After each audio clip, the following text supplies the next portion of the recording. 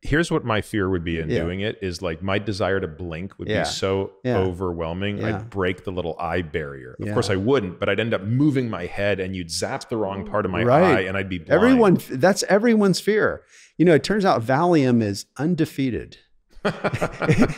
It's just a question of how much, but it's a very good drug. But to address what you brought up several things there. First is, a lot of patients fear that they'll do something to goof up the surgery. Yeah. And there are a number of reasons why that really can't happen, but let's go through the procedure from the beginning. Long before this patient ever laid down on this gurney to have this laser treatment done, their eye was digitally mapped using what we refer to as a wavefront sensing device.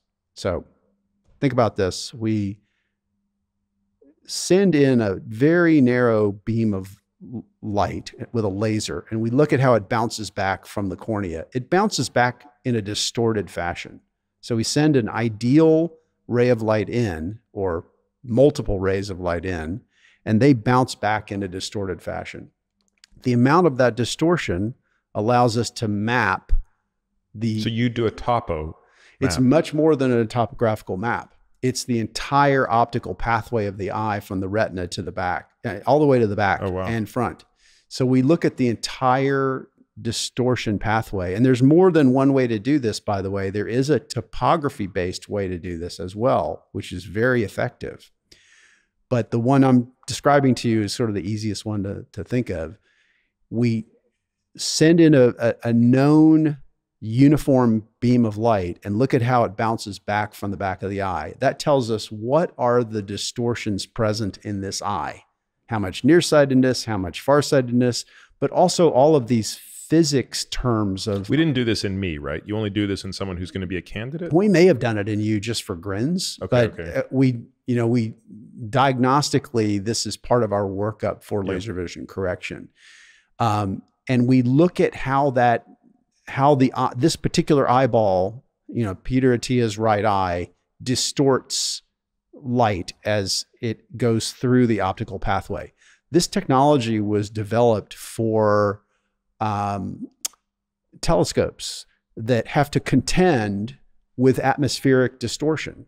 So the way this works is that telescopes, and I'm talking about like Keck, the best ones in the world, they send up a diagnostic laser into the atmosphere, and the distortion that laser is encountering is adjusted for in real time with a deformable mirror, a very thin mirror, and that allows them to essentially correct for the distortions of the atmosphere in real time, and those are constantly changing.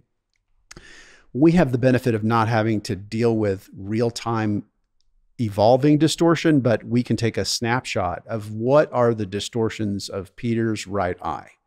And then we can build them into the laser vision correction that we do on Peter's right eye.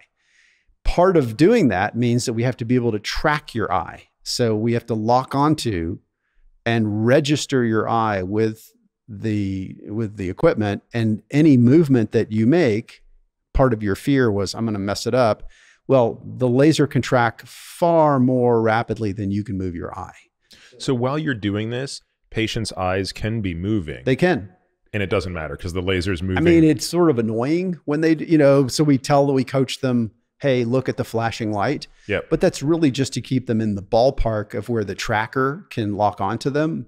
I like knowing I'm not the only one that has this ridiculous fear. It's not a ridiculous. Blinding himself. First of all, it's not a ridiculous fear. Secondly, it's universal. When I say to patients, "Hey, I'm not going to let you do anything to mess this up," they're like, "Thank you, thank you for saying that." That was the thing I was worried about, because you don't want someone to laser your eye and you looked off to the side. Oh. Disaster. Not only are you blind, we also gave you a brain tumor. That's right. So the laser will not fire unless you are within its range of tracking, and it will move faster than you can move. This podcast is for general informational purposes only and does not constitute the practice of medicine, nursing, or other professional healthcare services, including the giving of medical advice. No doctor-patient relationship is formed. The use of this information and the materials linked to this podcast is at the user's own risk. The content on this podcast is not intended to be a substitute for professional medical advice, diagnosis, or treatment. Users should not disregard or delay in obtaining medical advice from any medical condition they have, and they should seek the assistance of their healthcare professionals for any such conditions.